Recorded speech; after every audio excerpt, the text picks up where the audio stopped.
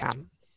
So thank you and welcome everyone this evening to the next ReGen Ag live chat. We're really pleased to be joined by Jaime this evening, who is, we have named him the International Man of Mycorrhizae and Minerals, which is a very bad title. But this evening we're going to be talking to Jaime for the next hour or so, really about the various work he does from around the world with different, sort of in different landscapes with and different farmers, but mainly to do with cattle ranching, particularly beef cattle. But we will do some chat on goats and sheep. Just to be clear in terms of, hopefully, if you can't hear me, if you've got any issues in terms of audio, please write in the chat box. What that does, if you're not familiar with Zoom, at the bottom of your screen, when you sort of hover over, it might not look exactly like this, but you'll see these some, well, usefully I've cut the bottoms off, but you've got two boxes, one which two speech bubbles, which is question answer. So if you type into there, type a question, and then we can either type an answer or we'll go through it. And then, as ever, Joseph Keating's here to take you through those questions. If you want to do a general chat, so and that's to everybody, you can everybody can read them.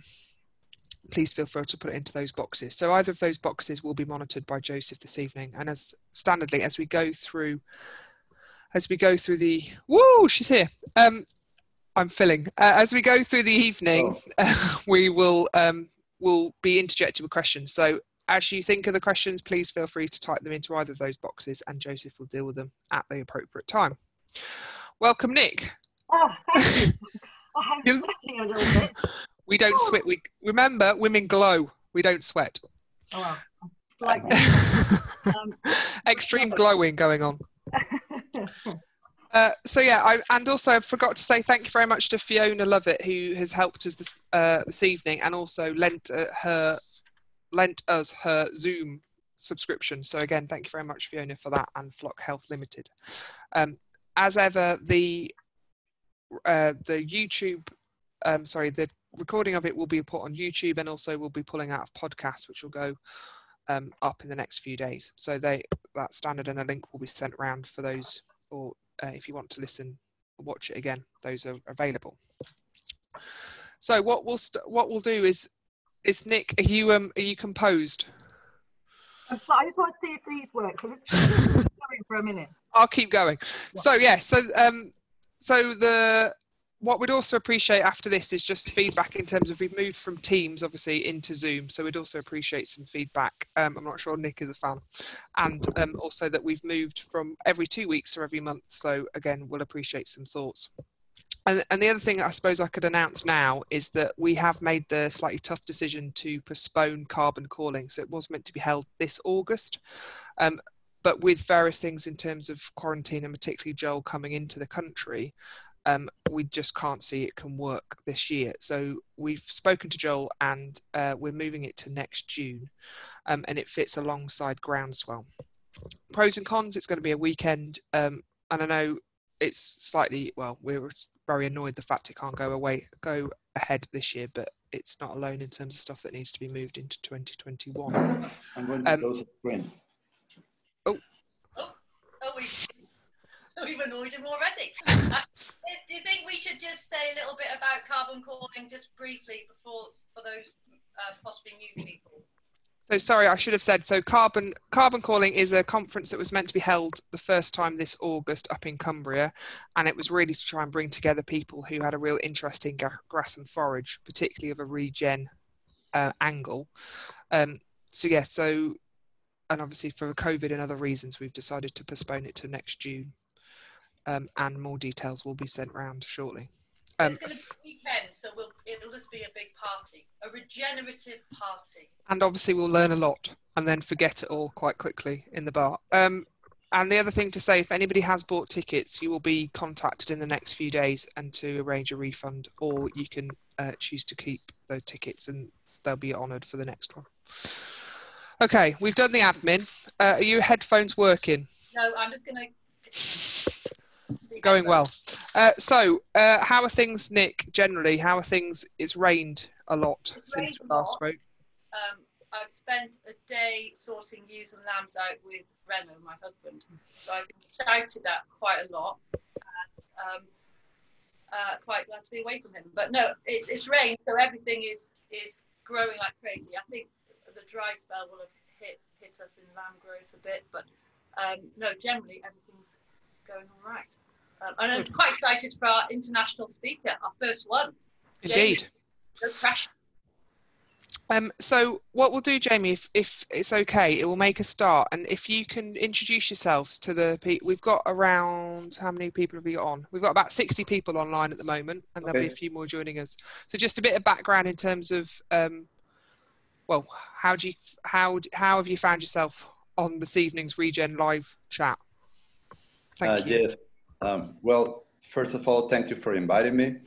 I've been on this quest to regenerate the landscape and the environment, I believe, all my life. I'm an agronomy engineer by education, but I quickly found out that if I applied the general or conventional recommendations, I would lose pants and shirt because I did it for a full year, and then I had to regenerate the land that had been affected by the chemical fertilizers. Since then, I have researched and searched for the best people in the world to be my mentors in whatever I am interested in. So in ruminant nutrition, I followed Mark Bader, and I eventually had the franchise for Mexico for Free Choice Enterprises for 18 years. And that gave me the scope of working with different environments in nutrition. Then I invited Johan Sitzman from Zimbabwe, Africa, to my house in 2007 or 2008. He stayed there for a month with his wife, and we traveled the country, and he taught me a lot. And then we started teaching together in 2013. And I kept learning and practicing on my own ranches, which I have 2 in Mexico, and on the ranch that I was managing in Florida since April of 2012. Then in 2013, we started doing rounds in the United States in different environments, teaching a course called Sustainable Ranching, which I later changed to Regenerative Ranching. But now I prefer the term of real wealth farming that encompasses everything, because in other methods, they call themselves that they want to take the whole into account, but they usually don't. So I wanted to encompass more, like not only lifestyle and social issues, but really regenerate the land and the world to where it will create real wealth. And that includes our nutrition, our health, our happiness, our family time, and of course, our neighbors and social issues. But if we don't improve the land on which our livestock graze, we are not doing a service to our community. We have to improve it. And it's been quite a common theme, hasn't it, in terms of sort of the well-being of the people, and the community seems to be fundamental to regenerative approaches. Yes, it is. We are part of the whole. We are part of the ecosystem. Without us, it wouldn't function as well as it could if we do it right. Now, many people do it wrong, and that's why we have the bad press, and that's why we are being attacked. It's easy just to change that by doing the proper management with the proper knowledge.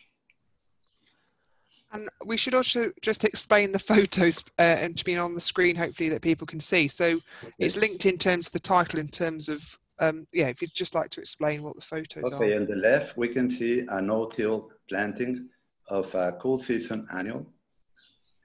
And you can see the green patches that are growing nicely, and the other grasses are not growing in rows, are not growing well, and they are a different color.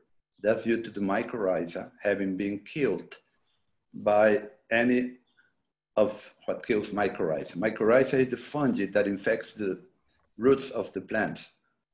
It's like in the movie Avatar, where all the roots of the trees in the planet were interconnected. The same, they got the idea from mycorrhizae, which is the largest organism in the world. It can cover hundreds of square miles. And that way, plants deliver nutrients and moisture to one another. That's one of the functions. But the main function is to harvest the sugar exudates that the plant creates through photosynthesis, and in return explores up to 300% more root area than the roots could do. So the mycorrhiza, being a symbiotic relationship, feeds the plant, and the plant feeds the mycorrhiza. So in the situation there where it's obviously like there's gaps in it in terms of, so is it a case of build it and that it will come, or is it seed? Do you end up applying it, or how would you deal with fields like that? Well, that's a no-till drill.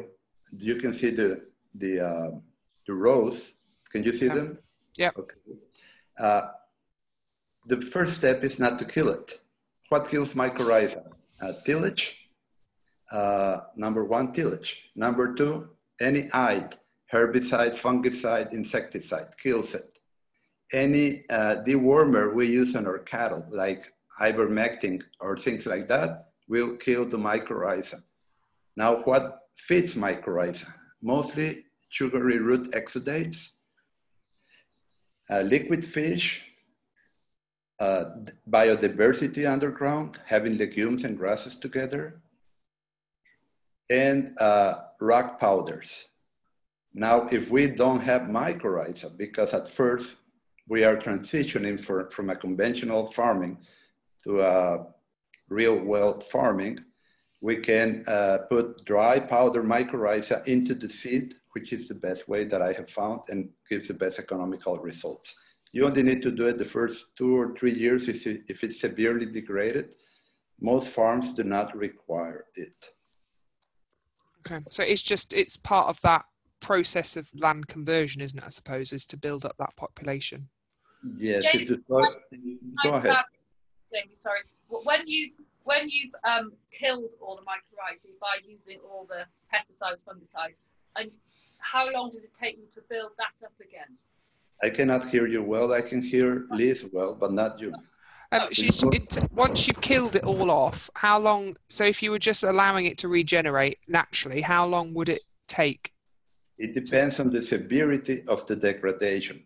Like in Florida, where the land had been destroyed by every 2-week application of glyphosate at high rates for 23 years, and it was very sandy soil, there wasn't any mycorrhiza. So I saw that the bolls were spreading the mycorrhiza in their tunnels, because you could see those green strips growing only in the burrows of the bolls. So I researched, and they do excrete in their droppings millions of mycorrhiza spores per gram. So then I started applying the mycorrhiza in the seed, and we started having the results we needed. So instead of losing time and money with a very small investment in the mycorrhiza, you can jumpstart the process and not have to wait another 2 or 3 years. So it depends as always. Okay. In Katy, Texas, I arrived there and there was no mycorrhiza, but after the first few months, you could see the mycorrhiza advancing through the farm, and it even crossed a gravel road. And you could see the green moving across the farm, and it stayed green longer into a drought. That's mycorrhiza. And it's because it basically develops a greater rooting network, so it therefore can scavenge for more water, more nutrients than just the grass roots alone. And build humus. Without humus, we should remember, is real soil fertility.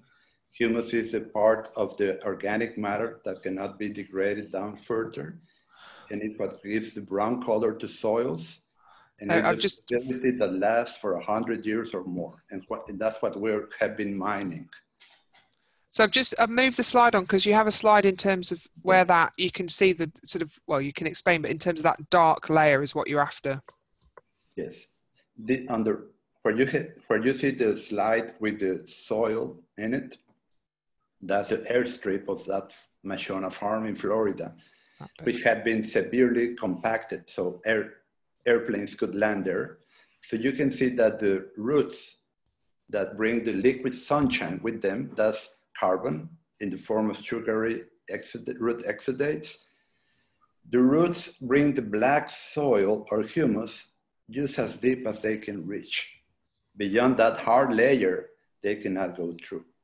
So we broke that hard layer with a keyline plow from Australia, and now the roots can go deeper and increase the humus content to a deeper area.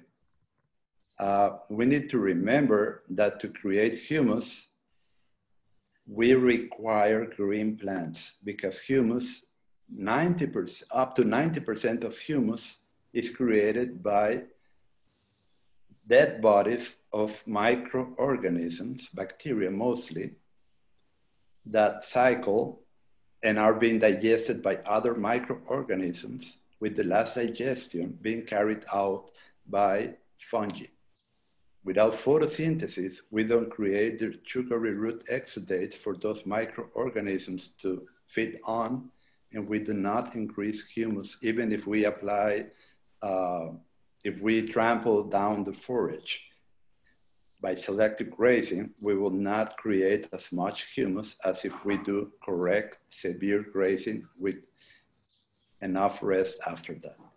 And that's the bit that we really need to explore, isn't it? In terms of, there's a lot of this sort of belief system that if you trample things and push it into contact with soil, that it will magically become organic matter quite quickly. It has to go through that process within the microorganisms.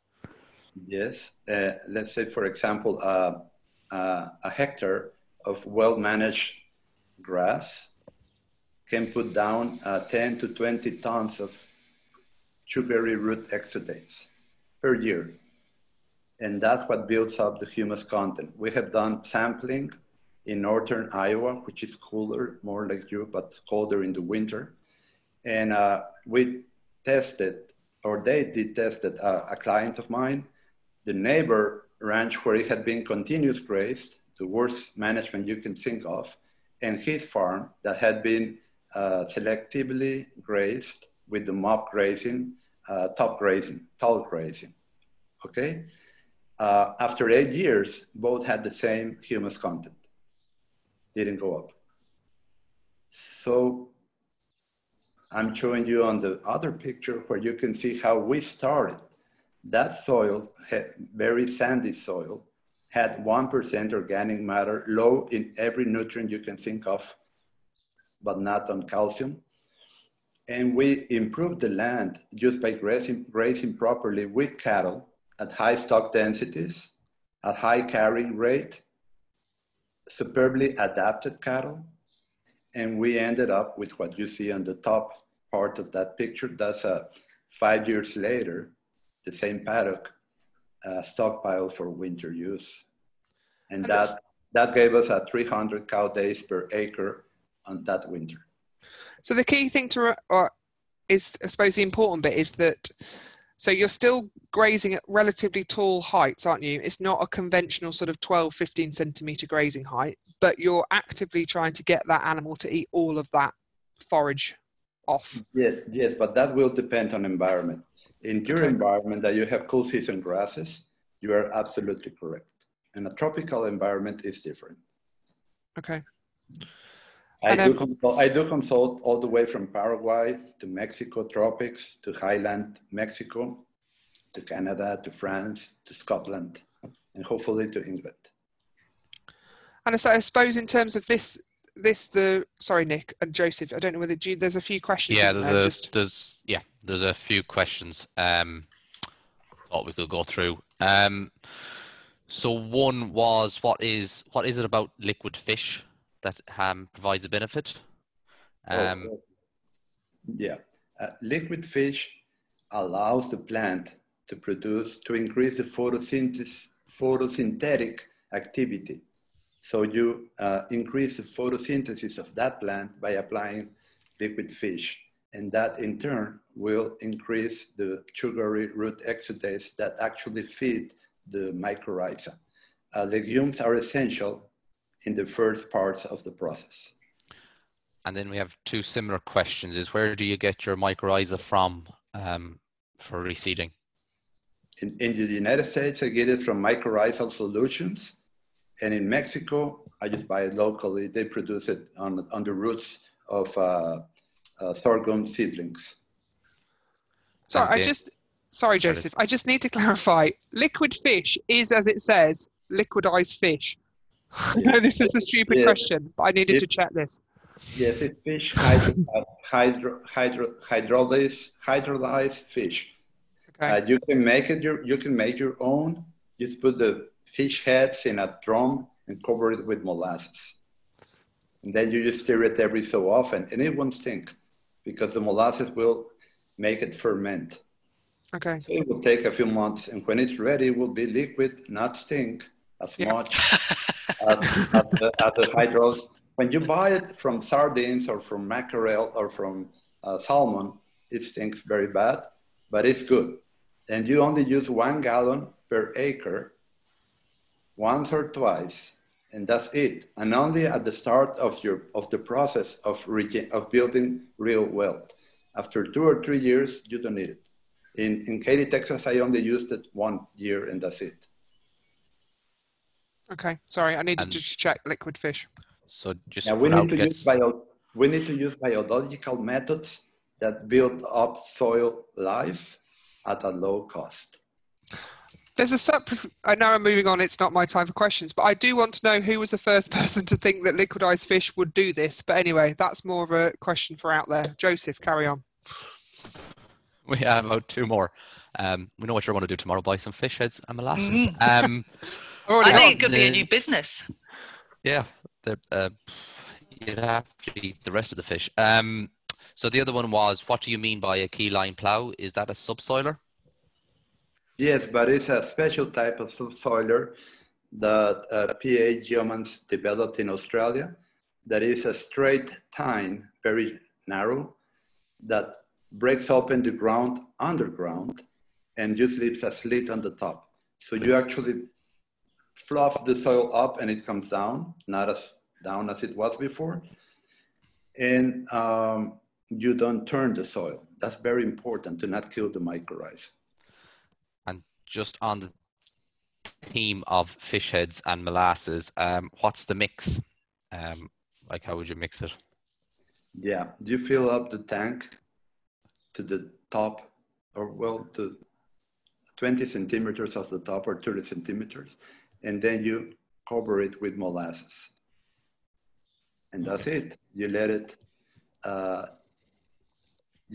ferment.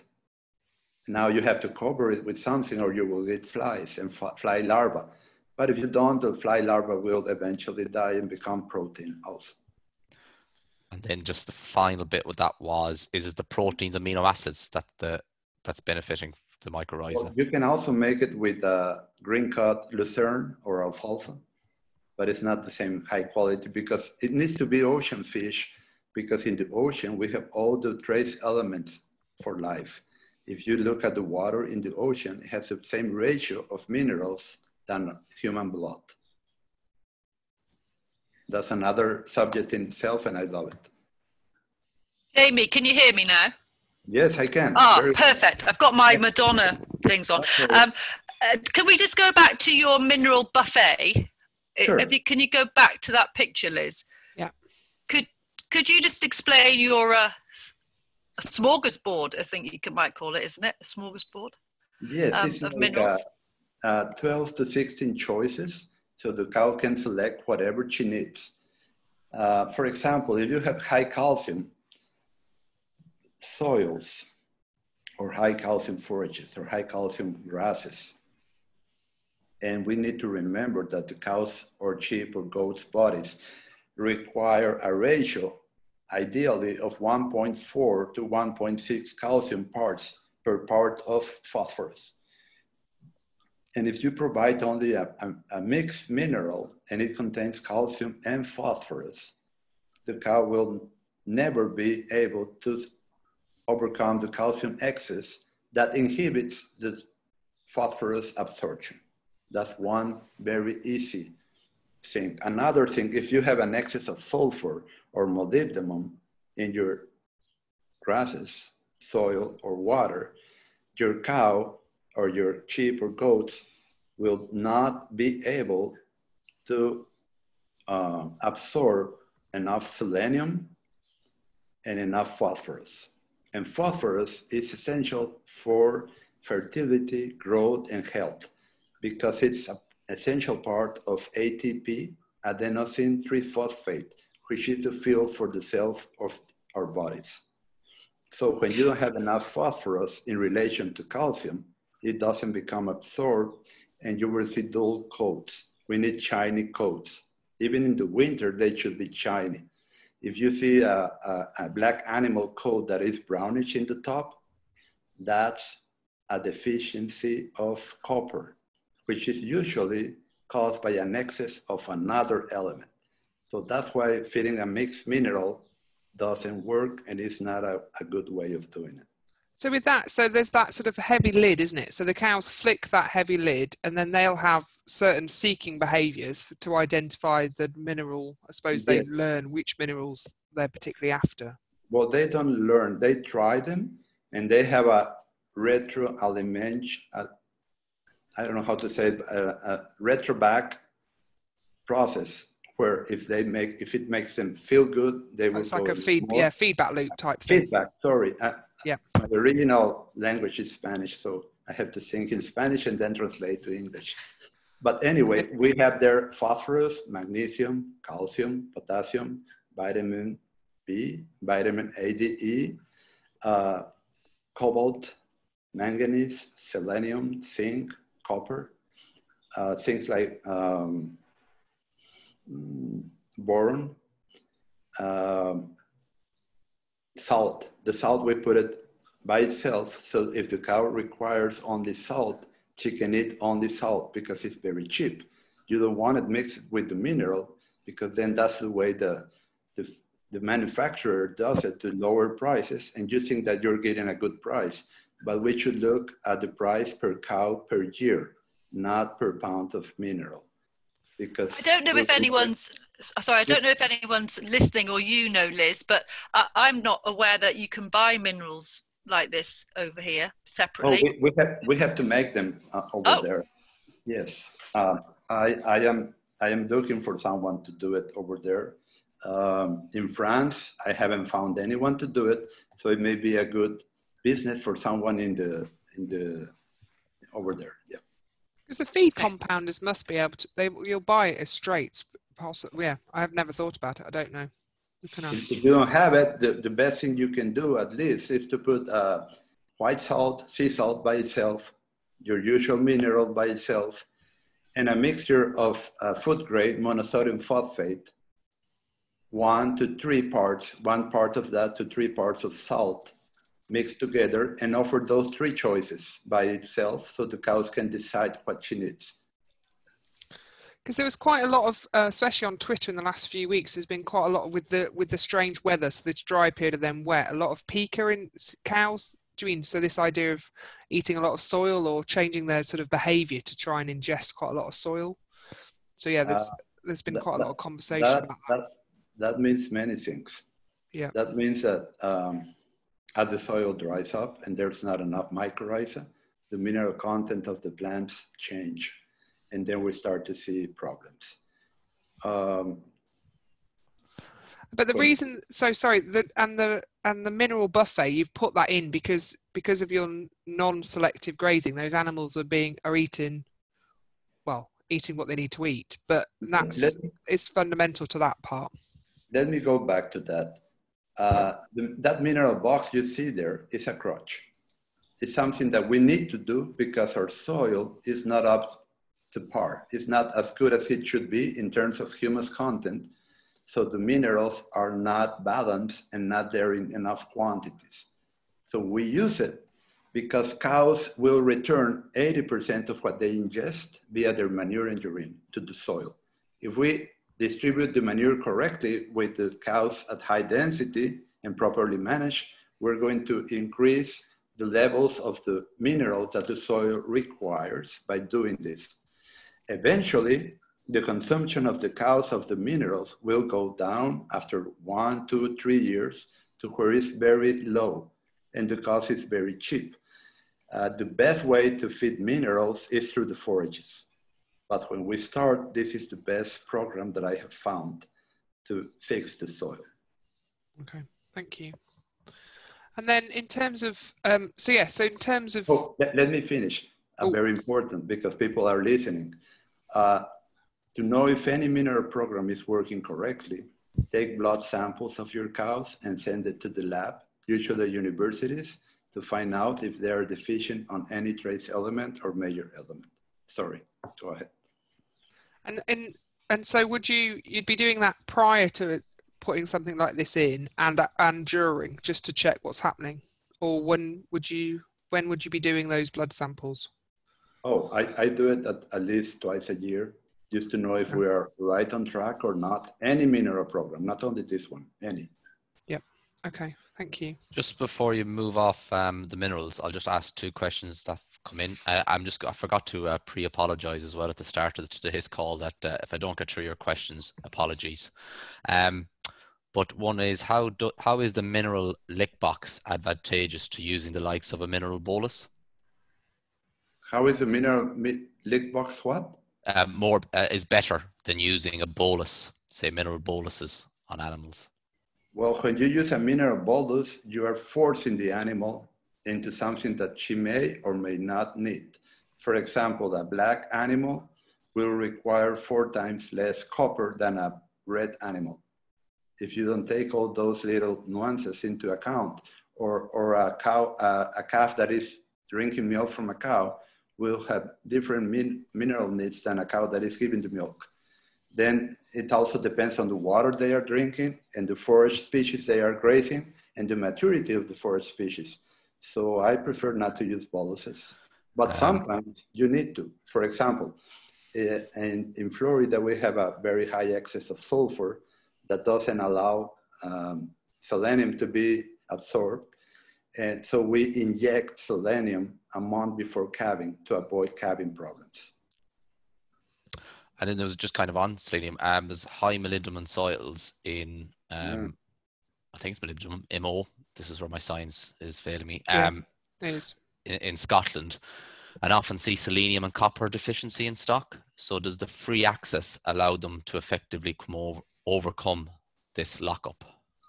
Up to a point, depends on how high the molybdenum excess is.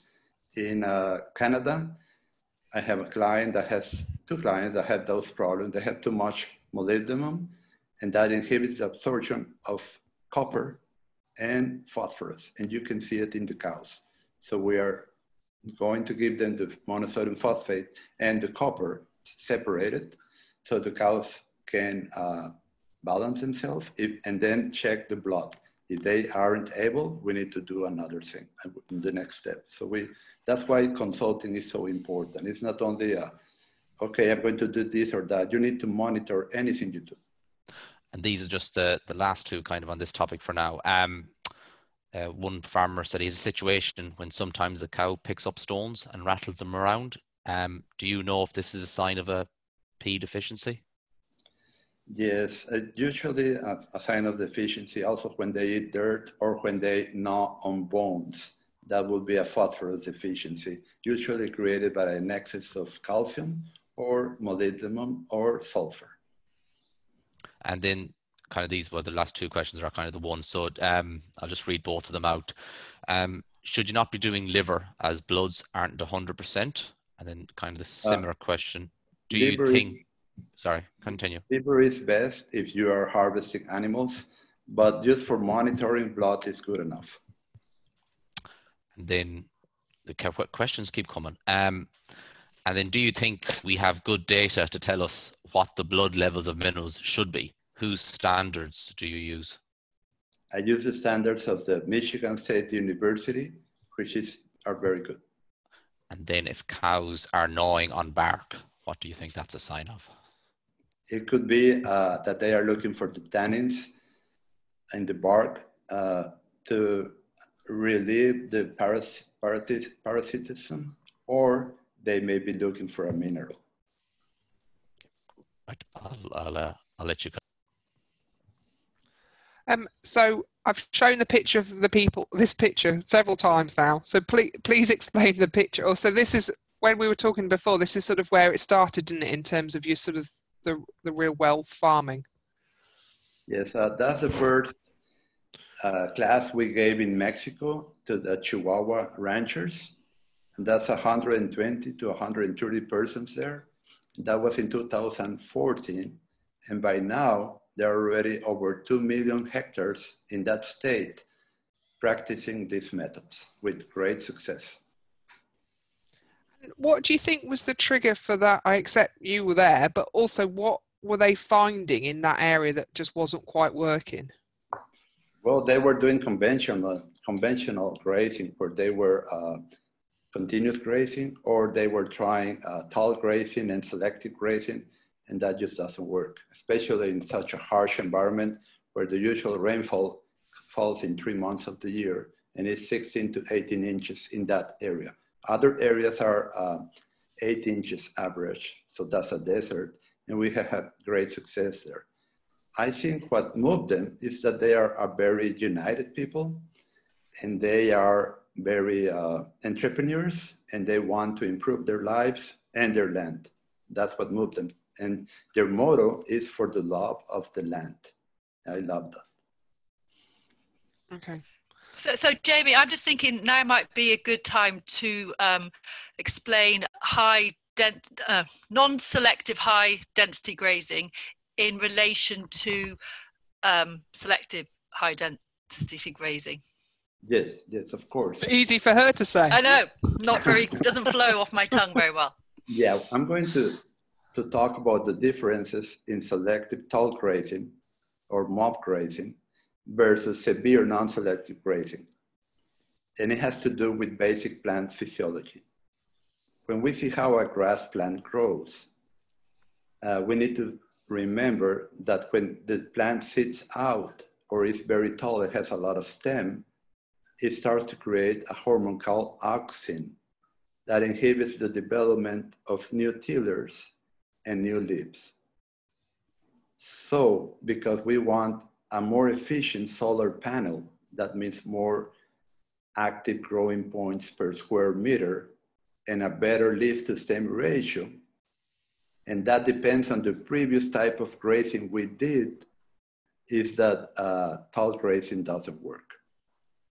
Tall grazing will shade out the seedlings and the growing points, eventually killing them.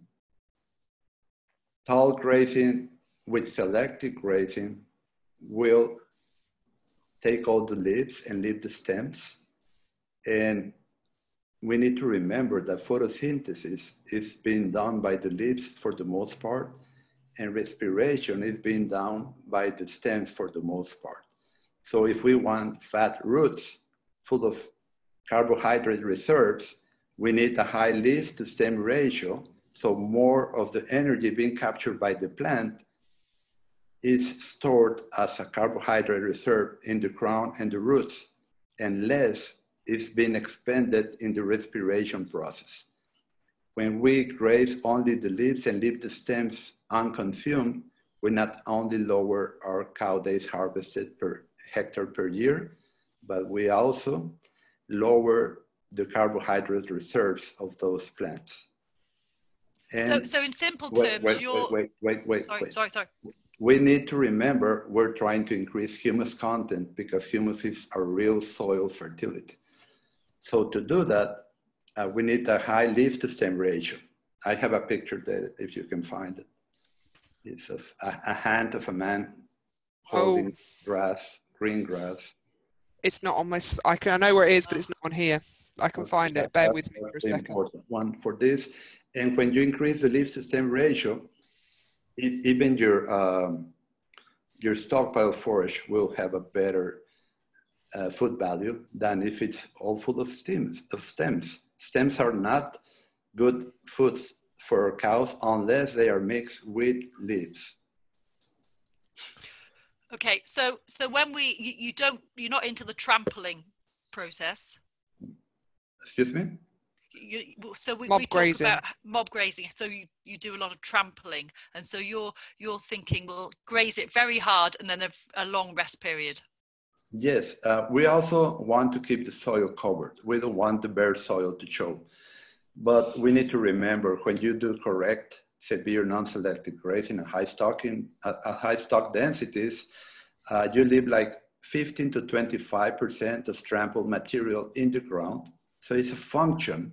The litter left behind is a function of how much was there to start with.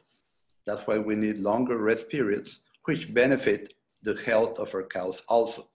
When they only graze the top, now I'm going to talk about like a nutritionist, which I am, a ruminant. Oh, that's the grass. Oh, that's the leaf to stem ratio. As a nutritionist, the rumen functions in batches. So what do we need? We need a balanced ration. We don't want them to select the highest sugar portions of the grass, which will be the tops. They are highest in sugars and highest in protein and lower in fiber. And that will create scours, and that will create a high pH rumen, a high pH system, and a high pH urine. And what the pathogens that create strawberry wart, foot rot, mastitis, or pink eye, what do they need? They require a high pH of 8 and above. And we want our cows to be at a 6.5 to 7 pH, where everything is more efficiently absorbed. I also teach a course on nutrition, but it takes like half a day. But it's important just to remember that we want the rumen of our cows to be healthy, and we observe that in the manure. And so the photo there is just showing, do you mean a really high proportion of leaf, but quite long, really? But that, in terms of that balance of energy, protein, and fiber within that. Yes, that's a high leaf to stem ratio. That's what I'm trying to show there. Yeah, and I'm trying to find that. And so then this is in terms of manure. So that's what do you mean images of sort of this sort of good fiber digestion type example of what that manure would look like? So relatively firm, really. Dung beetles would love it. Oh, from a previous conversation. Not very sloppy. For example, you have cool season grasses. So your main problem will be acidosis, because cool season grasses, their energy is in the form of sugars, while warm season grasses, the energy is in the form of fats or oils.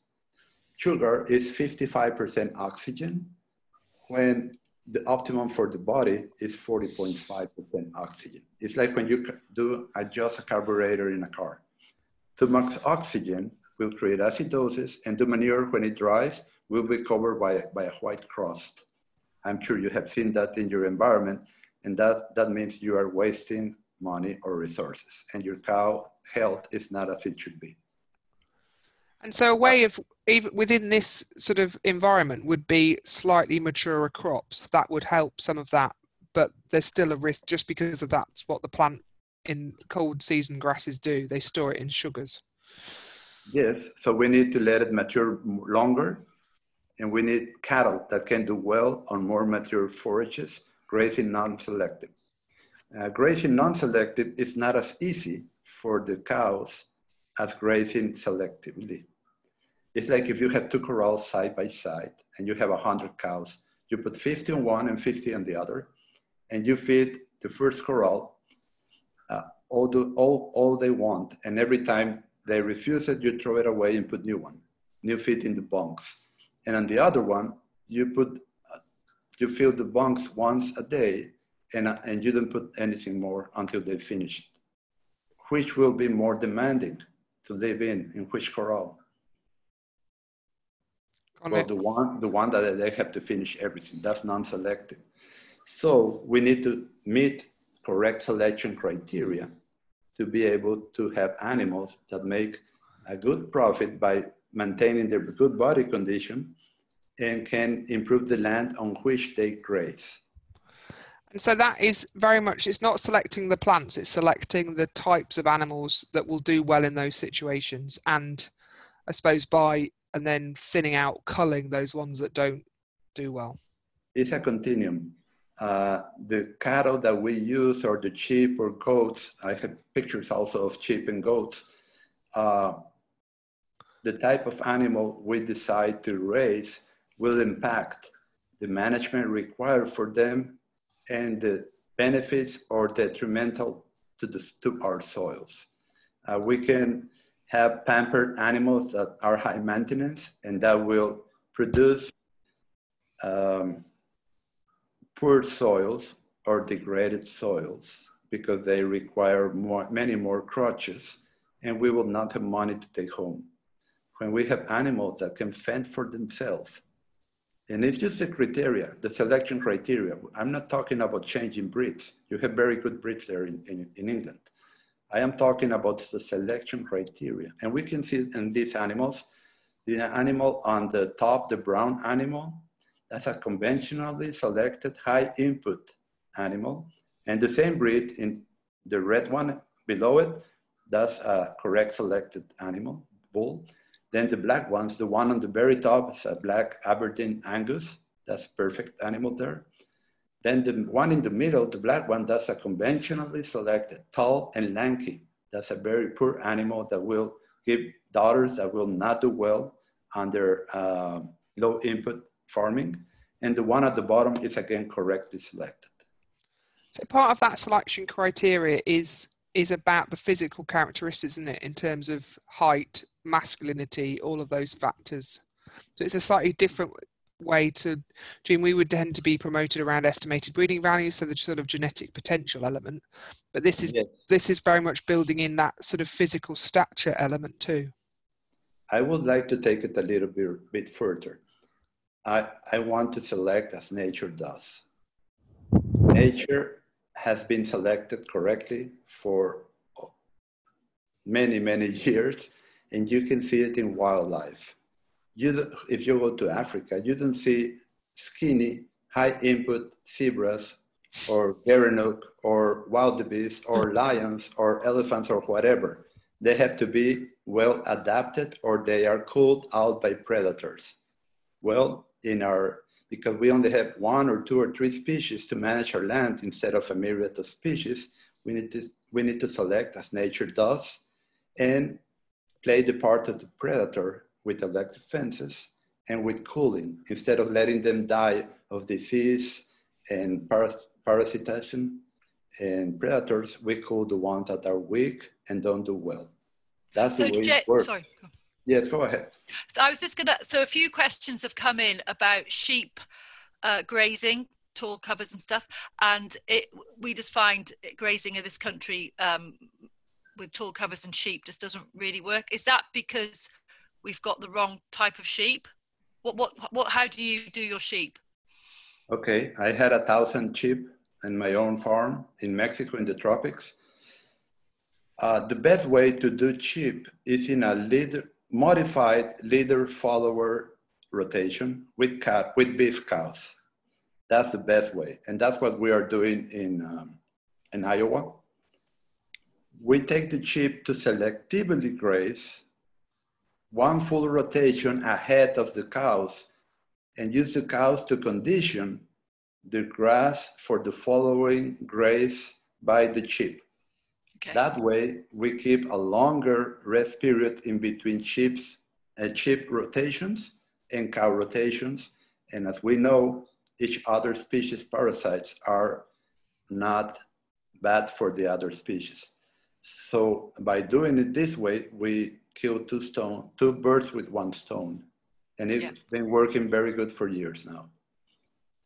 Okay, that's good. Having only sheep makes it very hard. In environments where sheep are more profitable than beef cows, the best way is to do both. How much mixed farming like that do you see? Is it the norm or is it? Depends on environment, but environments like Scotland, England, Canada, and Northern United States, that's the best way to do it. But the ultimate way to do it is to have a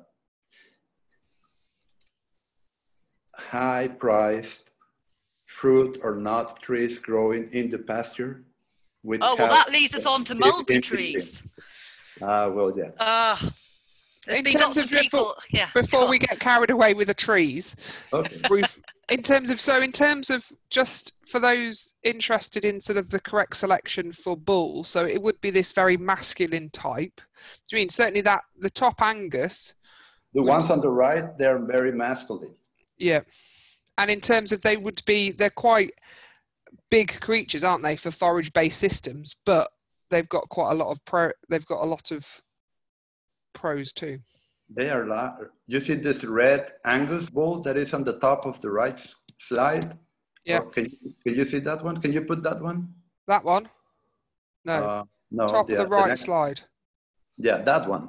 Okay, we see a 2.5 year Hereford bull on the top left.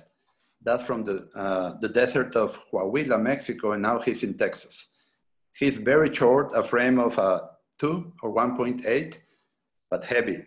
Then the red Angus bull to the right of that one, that weighed over 1,000 kilos, and he was a frame of 3.3. That's in the hills, the sand hills of Nebraska. Then on the bottom on the left, that's a bull that I selected myself.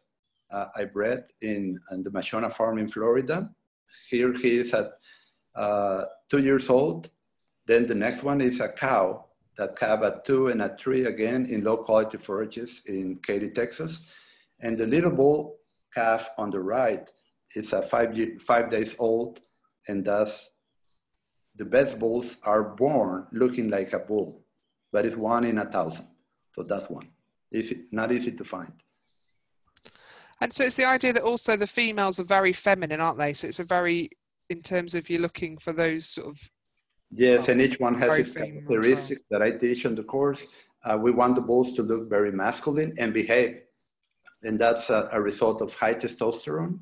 And the females, we need them to be very feminine and behave as a female. And that's high estrogen.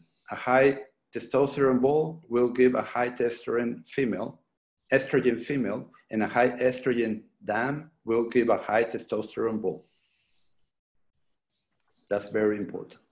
And so that in terms of sort of one of your key characteristics would be the correct animal for this grazing system.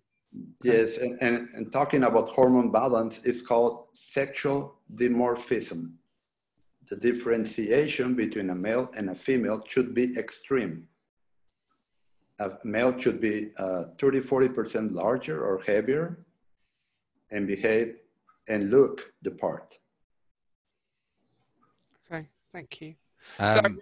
Sorry, Jason. Just before you move on, we just have a few questions mainly around kind of grazing. And Liz, your screen share has changed a little bit. I don't know if it's on other ones. I can see your notes page rather than your presentation.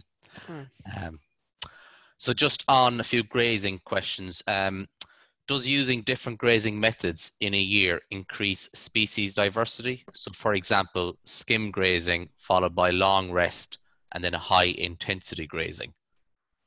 What is a skim grazing? I imagine just not letting the animals hit the pasture too tight. Okay, if you do that, what will happen to the best species? Wouldn't they be grazed preferentially compared to the worst species? Oh, it's not my question. I don't have the answer to that. But, I know. I see your logic, though. No, what I'm talking is that if you want to create a pasture species composition shift, do selective grazing. Then you will have more and more every year of the worst species coming up and taking the hold of your pasture, and your best species will eventually disappear. If you want the best species to overtake the worst species, you increase humus content, you do severe non-selective grazing, so every species have to start on an even plane, and the ones with the largest leaves, which are the most nutritious, will capture more energy and will dominate the narrow leaves ones. So you will end with better species, and as the humus content increases, you will have even better species, because we need to remember that more humus releases more nutrients, up to 40 kilos of nitrogen per hectare per year, per each 1% of organic matter, and up to 125,000 liters of water per hectare per year, each 1% of organic matter. So it's very important to increase humus content. So then we just, it's a bit kind of around grasses, and so there's a few of these questions kind of similar. So for cool season grasses, what ideally is the entry and exit heights, and how long should the rest period be? And kind of a follow on, is ryegrass suitable? Because it just seems to want to set seed. Okay, first question, how tall? As tall as you can without it losing nutrition value for your type of animal you are grazing. Usually that means 2 or 3 feet tall. Is that the same for sheep? No. Sheep need to be selectively grazed because they have much higher requirements. They are more efficient converters because they are smaller, and that has to do with their relative intake, which is determined by the metabolic size. So being smaller, they can consume a much higher percentage in dry matter of their body weight, but they do require higher quality. So by grazing them selectively, we exploit those characteristics of sheep. But then a full rotation later, we need to take all those leaves and stems down to the ground to create a more leafy pasture for next grazing by the sheep. So basically, you go through, so you've got a set number of fields, 20 fields for argument's sake, and you've moved those cows all the way around, and you've done, and you've taken it down ready for the sheep. So how long, I know this is how long is a piece of string, but what would be the rest period between you've grazed it well with cows, and when would your sheep go in? You have to tell me it's spring, summer, winter, fall. It changes. But it could be, is it a week in the summer or the spring? Is it a month in the... No. Well, if I give a recipe, it will be this. It will be a recipe for disaster. Okay. So I can give you approximations we do in northern Iowa and in Canada. It will be 30 days in the large growth, 30 days behind the sheep come the cow, and 30 days behind the cows comes the sheep. Okay. Then as the summer slump comes, we go to 60 days. Then in the fall, we stay at 60 days and we start to stockpile for winter use. Okay. I think that kind of answers some of the rest of the questions, because the more of them are about when to put the animals in and the length of rotation in terms of days. But I think you just explained there's going to be 30 days between grazing. And then the last question was, explain what the full term rotation in a leader follower system. Which we've just talked about. Which we just talked about. So I think we've covered. Never do a leader follower right behind them. Always put a full rotation in between the two groups, or you're going to have the follower group fall out in body condition. You see, it's a continuum. We need to think of our land, our animals, our grasses, our wallet. We need to bring harmony back to the land and not dissociate them. I think, and also Nick and I have, this is a side point, but Nick and I have suggested, like, a lot of the talks we've done have been cattle based. So we are very conscious that we need to think about how some of these systems fit with sheep, because they do have a very different requirement. And goats. We are managing goats to clear brush, and they are a great addition. And then I think the last one, how tall is the grass when you take the cows out? Oh, there are some pictures that you could show this, please. Yeah, I'm on trees now. Maybe the one in Scotland from the Brewer brothers. Oh. So what we probably forgot to say while Liz is finding these pictures is we came across Jamie via the Brewster brothers, because they use you as a consultant, don't they, Jamie? And so all this is thanks to them, really. And well, they are on the line because I've been asking questions. So yeah, that's how it came about. It's a pleasure to work with them because they immediately grasp it, and they are doing so well. Yeah. Sorry, let's go on. No, I'm just thinking in terms of residual. So it would be relatively tight, though, wouldn't it? So no, it will be taken down. There are some pictures there. If you can show them, please. I'm trying to find them. Okay, I had them here on my phone. I can find everything else, but at the moment. So, Jaime, are you planning to come over at any time? Yes, I should be in France in September, but the COVID may change everything. And from there, I should go to Portugal, and I would love to go to Scotland and England, if possible. Yes. Well, next summer, I believe there's a little thing on called carbon cola that might be worth visiting. Mm. And while I continue to try and find these photos, do you want to talk about trees? Oh yeah, I love trees. Okay, here is a picture of the Brewer brothers. This is how it should look after grazing. Oh, that's quite clear, actually. Huh? Yep, yep. Oh, wait, no, that's... Okay. Isn't this magic? You're in Florida and we're doing this. Oh, I love it. You can see how it is before grazing and after grazing. That's how we should do it. Because if you allow enough time to rest, the roots will be full of carbohydrates by then. The leaf to stem ratio that comes after that type of grazing will be the best. And the regrowth will be much faster because of the higher carbohydrate reserves. It's not true that we need leaves left behind to produce more grass, as the tall grazing people say. In reality, what they leave behind the cows when you selectively graze are stems and not leaves. And stems continue the respiration process, consuming energy that should be in the roots for a next spurt of growth. So that's the wrong approach. They fail to understand plant physiology. So Jaime, your thoughts on the kind of New Zealand dairy rotational grazing, just to throw a spanner in there. Can you just talk a bit about what you think about that? Sure. Can you show please the slide of my farm in Mexico? Sorry, I realize that I'm also can be seen when my look of panic comes on. Right. We see you. Okay. Hopefully. No, the one with the green grass and the rows of trees.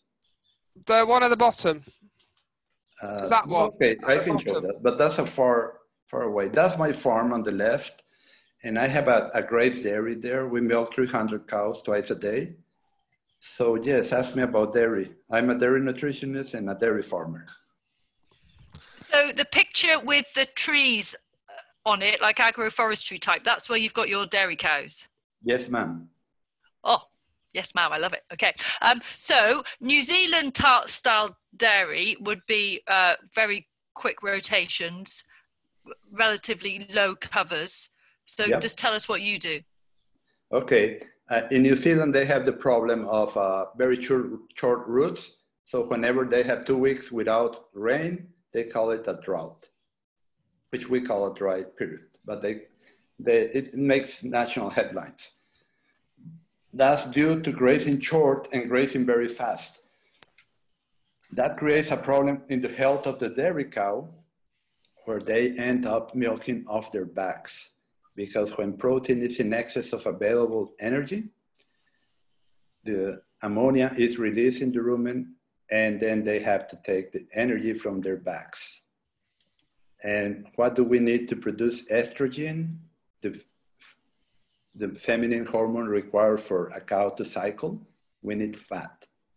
So if we don't have a fat cow at calving, we will not have a very fast rebreeding, and that will make our intercalving period wider, and our cows in milk days longer. We know that a dairy cow gives more milk the first 3 months and then levels down.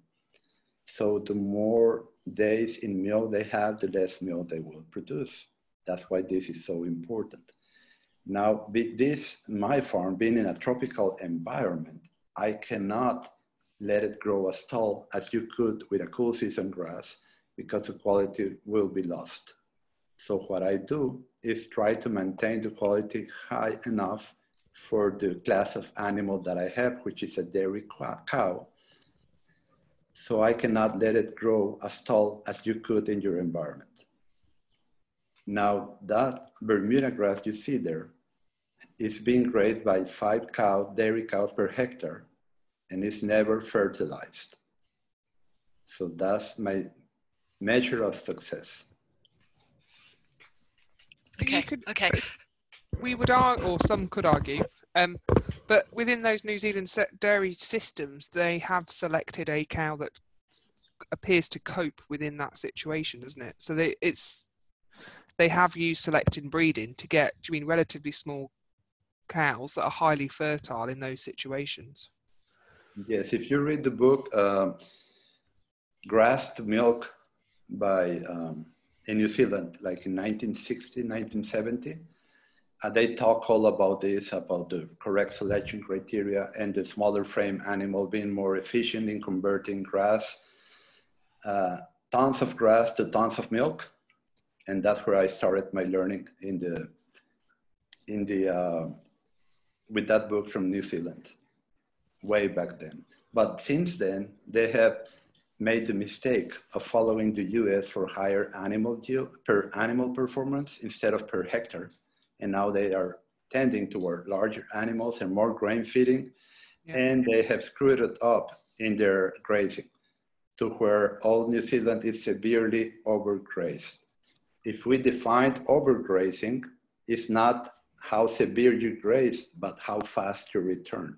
If you return before the plant has replenished its carbohydrate reserves, you are effectively overgrazing. That's why I say that in New Zealand, they are overgrazing the whole country. And so we're coming out of this dry spell here, which is, and quite a lot of farms were quite, well, we had a combination really of factors that led to not a huge amount of grass being on farm before it then went dry. We had a cold spring, wet spring, and the grass didn't get going. I accept that not enough grass was brought through the winter, but we had a certain interesting set of circumstances as we hit the dry. So a lot of people didn't have the leaf area to get them through the beginning of that dry period. But in terms of developing resilient systems, so it is sort of getting those root reserves there, isn't it? So they can withstand more of a challenge. And what else do you think people could do to help them sort of deal with those drier periods that we're seeing more often, really? Okay, it all starts with the previous year's grazing management. If we had been grazing like they do in New Zealand and we get a drought, like we did last year in France, I am consulting for a farm there in Limousin, from the Buddhists. They are from England and they moved to France. And they were in a drought last year, 3 months no rain. Everything was brown all around and they were green. And they saved 40,000 euros the first year by not feeding hard feed and by grazing their animals instead of having them in the barn year round. And now this year it rained and you can see the results. Maybe you have the picture there of Catherine stringing the fence in a very tall grass that reaches up to her chest. I know where it is, but it's not on this presentation. There's a lot of photos. In my defense, there was a lot of photos. I know. It's a picture from her back. Yeah, I know it. I know exactly, but it's not here. I'll find it. I'm going to show you the video so you can see it. I might have some videos on here. That's her. Hang on, Liz, you need to take your thing off. Oh. Here we go. Is that better? Yeah. Okay. Try again. Sorry, Jamie. Just try again. It was my competence. You need to speak, Jamie. Okay, there she is, stringing the poly braid for the cows for the next break. You can see how tall the grass is. There is the herd of Limousin cattle. They are not very low maintenance, but we are doing well because we have cool season grasses, which are much higher quality than warm season grasses. Okay, so that's the result I'm talking about, and that's how we need to increase our carrying capacity year by year by producing more cow days per hectare instead of less, and at a very low cost to no cost. I'm just conscious of time, Jamie. I think we might need a part 2 with you. We might what? We might need a part 2. Okay, sure, yes. Joseph, do you have any questions before we go we into have trees? Yes, we have a few, and a few are tree related as well. We'll start at the top. Forage trees. So there's a few questions on forage trees. Would they survive in the UK, such as tree lucerne, willow, poplar, and ivy work? Yes, but can you grow mulberry? A bit. No? Yeah, I think we can, but it wouldn't be a very common. I might Google it. Talk amongst It's yourselves. a bit colder. It's a bit cold and miserable here, Jamie. Miserable. That's why miserable. Okay. Then whatever grows there. Yeah, can you grow a black locust? That grows in the cold areas. Well, you may have to research some, but there is a very good book called Tree Forages that you could consult. And it's from the United States, but in the United States, you have very similar environment in parts to you. What I know that will grow is poplars, yes. They can be pollard. If you see this large tree there with me in the bottom, that's on a monastery in Fort Calcaire, France. And that tree is like 300 years old and has been pollard. And that had been pollard a year before, and that's a regrowth. So it's a very good summer dry period forest reserve. It will not be there in the winter, but in the summer it will be. You can also plant willows in England, and willows are also good for forage for a longer period. We can grow mulberries. So, Jamie, just tell me why mulberry? Why is it so? Because it's the highest quality forage. Since it was bred to feed the silkworms, to make silk, is the highest quality forage and has no anti-nutritional factors. Most other forages are too high in tannins or too high in lignin or have some anti-nutritional factors, and mulberry doesn't. So it's the best. It's higher quality than lucerne hay, and it's almost the same quality as grain. So it pays to plant it in rows, and then just cut it with a chainsaw, alternate it whenever there is a need for the cows. Now, I don't favor monocultures, even of trees. So I always interseed them with other species. So your picture in that corner down there with the agroforestry, we'd probably call it, are you grazing that and they are browsing the trees, but then you also cut the trees as well? Yes, whenever necessary, you pollard them. Okay. And it will be a great tree to plant instead of in the edge rows of your field or in lines in between. I plant this every 34 meters, the rows that you see on my farm. The whole farm is covered with trees at that distance because it gets so hot in the summer and high humidity that it goes over 45 to 48 Celsius. And just on the dairy side, there's one or two kind of dairy. What breed of cattle do you have? Dairy cows do you have?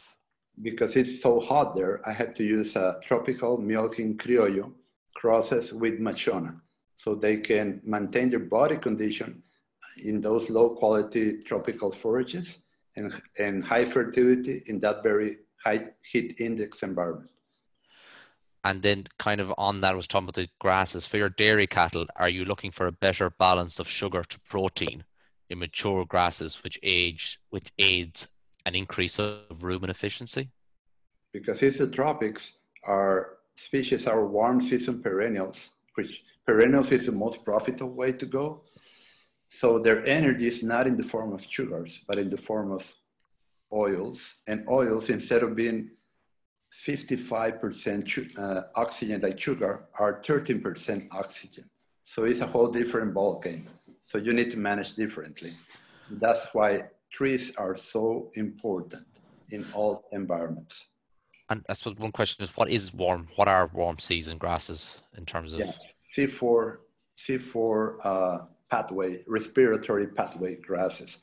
That means they are 5 to 7 times more efficient in the use of water to convert to dry matter, but that dry matter will be much higher in fiber, lignin, lower in energy and protein, and much higher in heat generation when it's being digested. So the best option for you will be to combine warm season annuals into your cool season grasses before your summer slump. That means to plant something like with a no-till drill on after severe grazing, severe non-selective grazing, you plant Sudan grass, a Piper variety will be good, into your severely grazed cool season grass. And that will provide you with very good grass in the summer when it gets hotter. And you will have, sorghum Sudan is one of the grasses that returns more sugar exudates to the soil. Up to 80% of its energy is returned to the soil.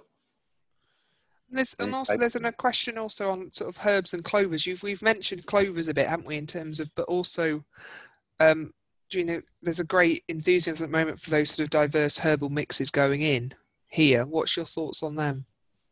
On clovers? Oh no, on sort of plantains, chicories, introducing more herbs or forbs into the mix. Of course, yes. And the more biodiversity, the better. Each species that we can bring into our pasture will bring another 7 species at least of other organisms.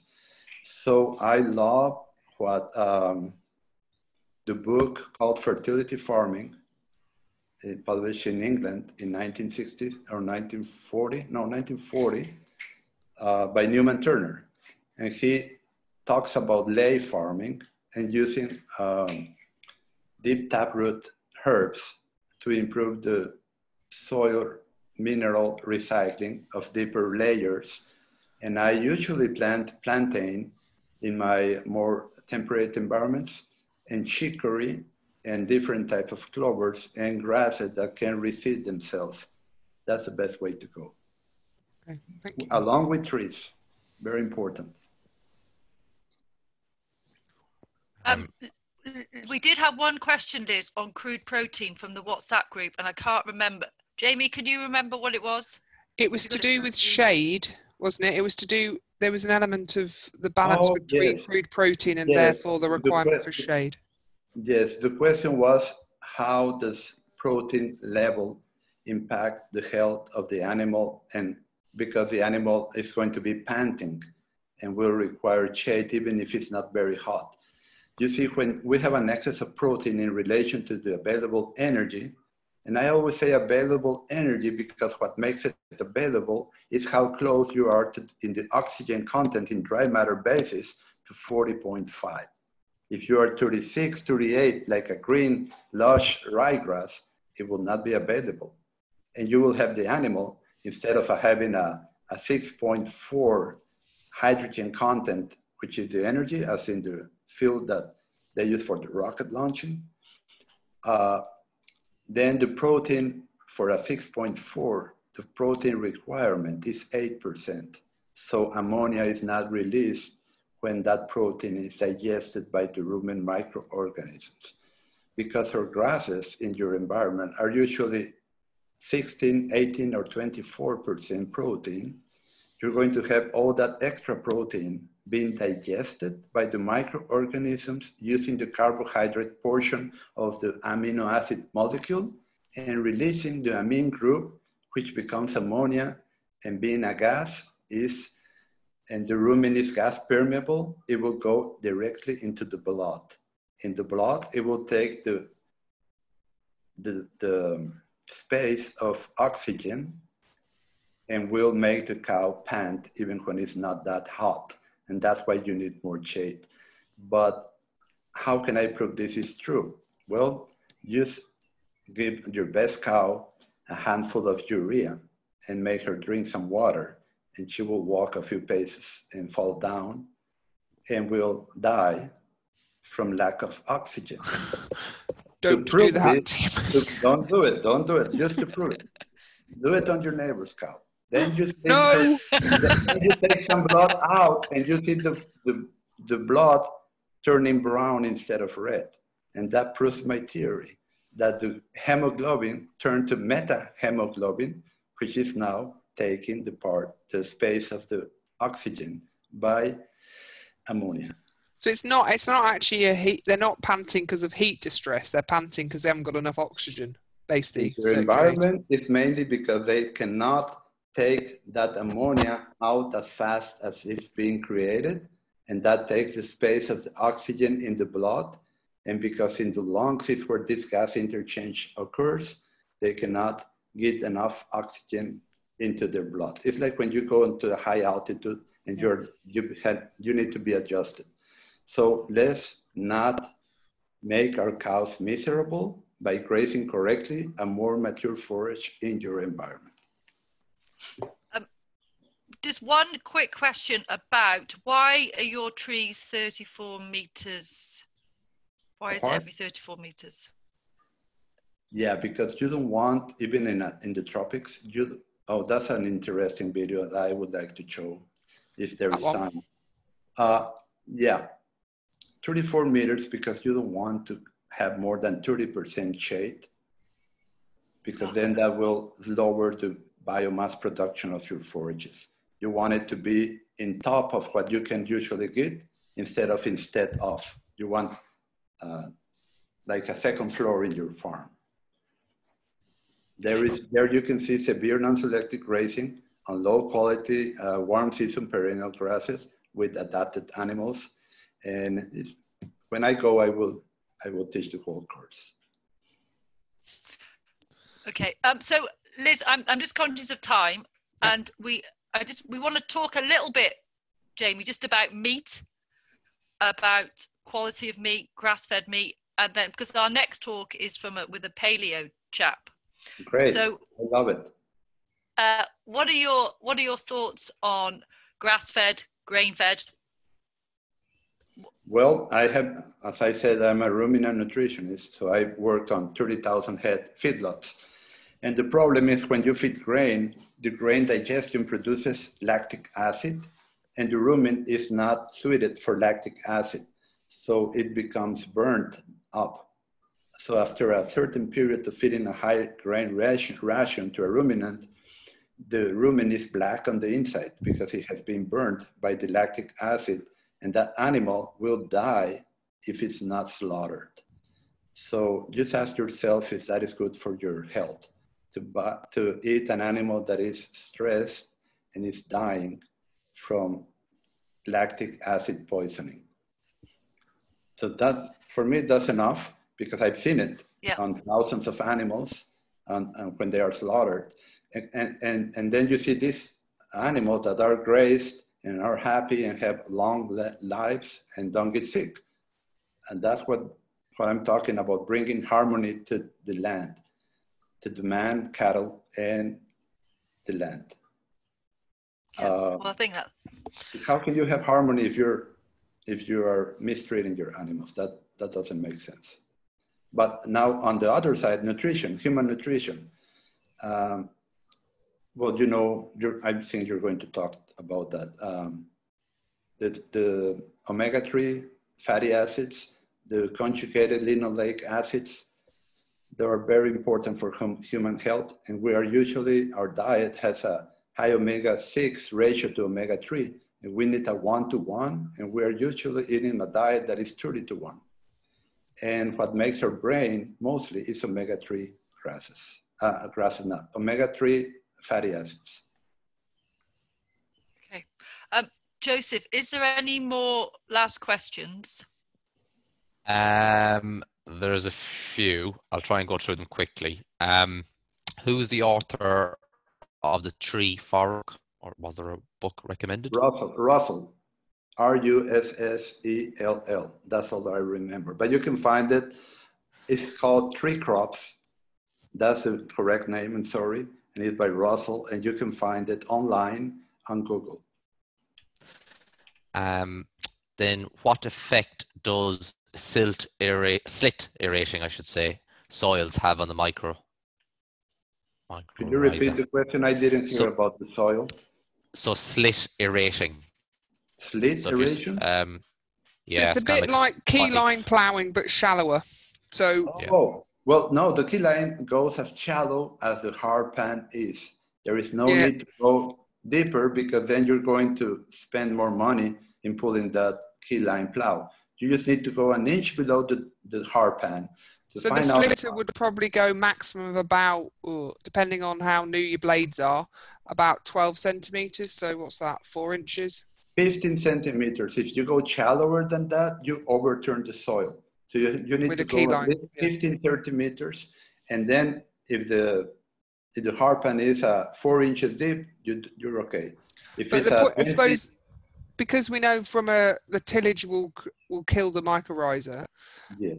Will that, the key line ploughing or equivalent, slightly shallower version, would that also damage it? If it turns the soil, yes. You need to go a little deeper to not turn the soil. Okay, so it's an inversion that does it rather than necessarily the tillage itself. Correct. Okay. Yes, because we have aerobic microorganisms and anaerobic microorganisms. When we turn the soil, we put the anaerobic on the top to be killed by air, and we put the aerobic underground to be killed by lack of air. We don't want that. We want more air, more life, not less life. And just for information, another very important thing, don't try to grow that which wants to die, and don't try to kill that which wants to live. Oh, deep. It's a motto for the rest of our lives. Oh. I'm conscious of time, so there is 1 or 2 questions left, but apologies that I didn't get to them. What we might do is go through them and maybe see can we answer after. Yep. I just don't start to get through them all. And if you're interested in those books, quite a few people have put the links to books they've found. They found the links and it's on the chat. So if you're interested, book, I will recommend my book. It's called Regenerative. I can imagine like a copy of it just appearing next to you. I don't have it with me right now. He's an unpacked it. But you can put my information there. Yeah, we'll circulate under Jaime Elizondo on YouTube. There are many, many videos and courses that I have given, and on talks in different environments.